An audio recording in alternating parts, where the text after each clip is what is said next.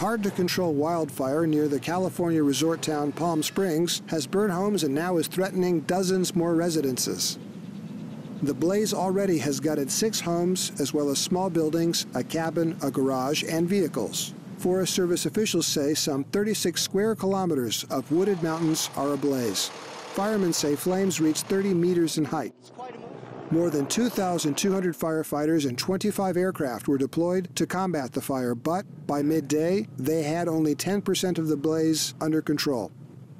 Officials said increasing temperatures and falling humidity will make keeping the fire from engulfing more homes and businesses more difficult.